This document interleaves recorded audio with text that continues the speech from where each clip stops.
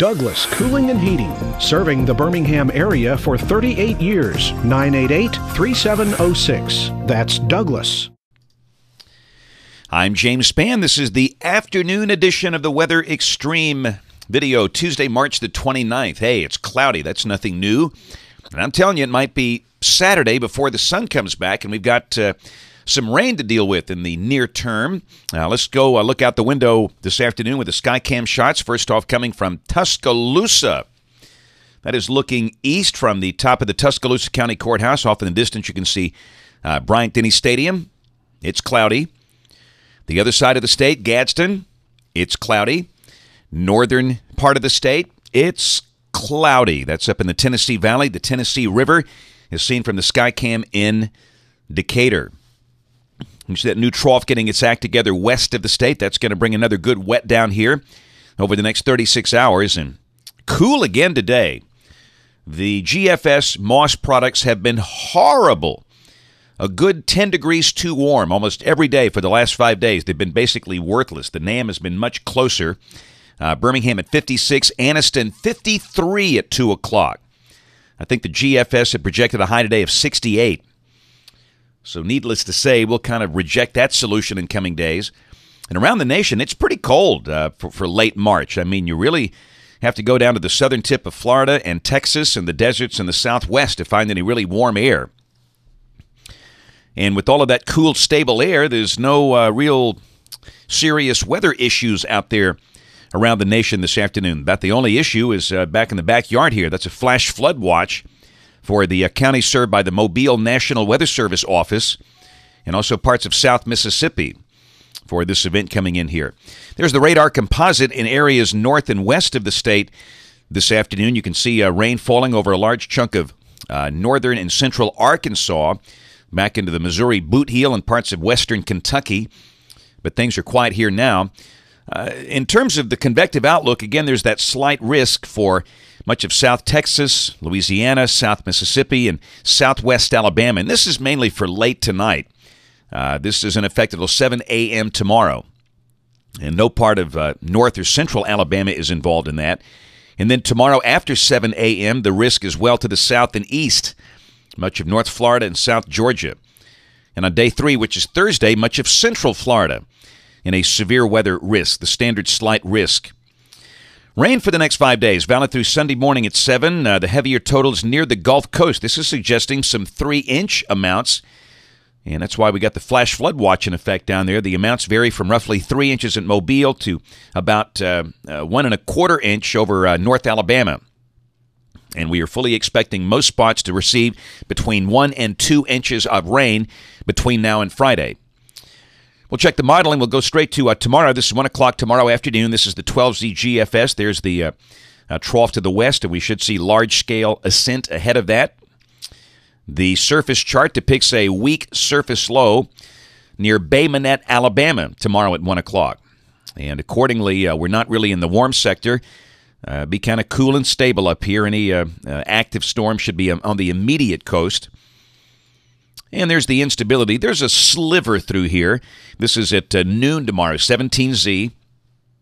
But really the good values are down there in the Gulf waters. And again, there could be some thunder, but it would be more than likely elevated. And widespread severe weather should not be a problem. All right, now Thursday, look at the trough beginning to carve out over the east. A bit of energy diving through that, and down below that, a surface low is over near Savannah, Georgia. But clearly we'll be in the backwash. Thursday will be a cloudy day. There'll be some rain around at times. How much rain is up for debate? Probably just some light rain in patchy spots if this is right. And the GFS is showing 62. We all know that's way too warm. The Tennessee Valley might not get out of the 40s on Thursday, and we'll struggle to get out of the low 50s around here. It'll be a very cool day.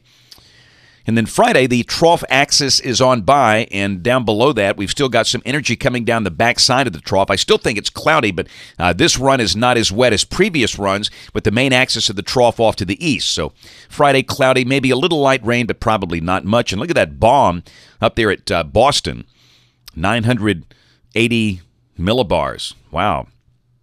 That's like a blizzard up there, if that's right. We'll see how that verifies. But for us, the weekend looks good. There's Saturday. Saturday morning will be chilly, but no freeze threat at all. We'll be in the probably low 40s, maybe upper 30s. We'll climb into the low 70s, and Sunday looks gorgeous. The air coming out of the south, upper 70s likely.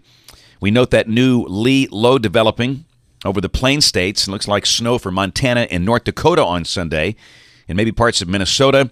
And then Monday, now we have model madness next week. All of a sudden, everything's looking different. So confidence is not good. Now, instead of a trough being progressive and coming on through here, it hangs a pretty good chunk of that thing back over the southwest. At the surface on Monday, there's a low over southern Illinois, and maybe some hint of a shower here. But if that's right, it's going to be awfully warm. I mean, the thickness values would support mid-80s if this is right. So for those of you looking for the warm weather we had a couple of weeks ago, it's going to try and make a comeback Monday. But Tuesday, the trough begins to approach, and that's when a cold front comes in here. So it looks like instead of Monday or Monday night being that period where we'll see showers and storms, it looks like it could be on Tuesday. And the following day, Wednesday, the 6th of April, there's no trough. You know, the run from last night, the OZ run, had a deep trough over the east and some cold air getting down here. Well, forget that. It's gone. Just a weak northerly flow aloft, and there's certainly no cold air if this is right. We thought we'd check the European.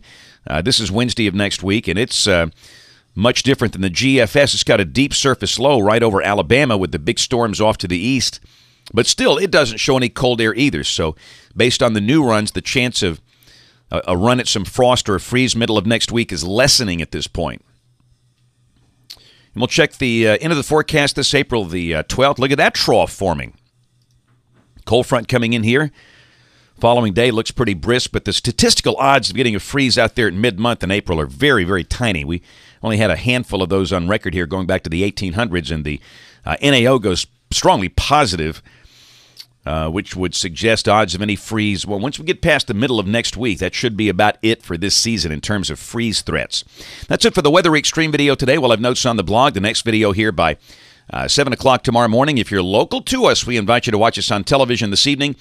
ABC 3340 in Birmingham at 5, 6, and 10. Thanks for watching. Have a great evening, and God bless. Thank you for trusting us to be your #1 source for news in all of Central Alabama. in back-to-back ratings periods. More people watched ABC 3340 than any other station in Birmingham.